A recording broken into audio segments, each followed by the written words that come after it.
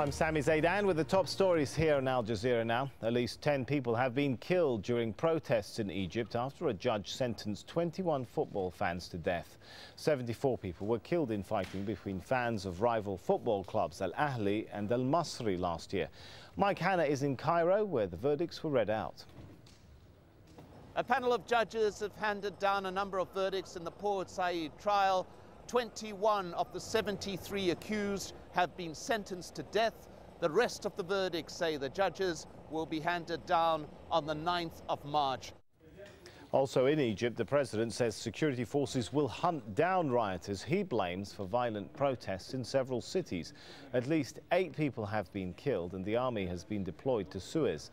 Demonstrators across the country want President Mohamed Morsi to suspend the constitution and introduce an official minimum wage. The government's opponents say Morsi has betrayed the uprising.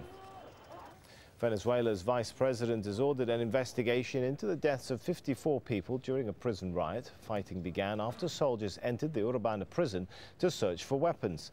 At least 90 people were injured. French jets are bombing rebel positions as well as fuel stores and ammunition dumps near the Gao stronghold. These exclusive Al Jazeera pictures show buildings destroyed and trucks turned into scraps of twisted metal. Rebel forces say they sustained only minor injuries. Meanwhile, the UN expects as many as 700,000 civilians will be displaced by the fighting. It's 40 years this week since the landmark Roe versus Wade decision legalized abortion in the US. But the issue remains hugely divisive. Kath Turner was at this year's annual anti-abortion march in Washington.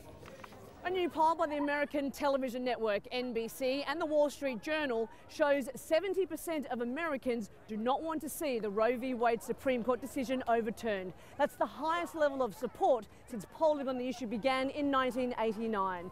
And those in the pro-choice movement say they're encouraged by the significant change in attitude. And you can find the very latest on all those stories and more at aljazeera.com. I'm Sami Zaidan. Thanks for joining us.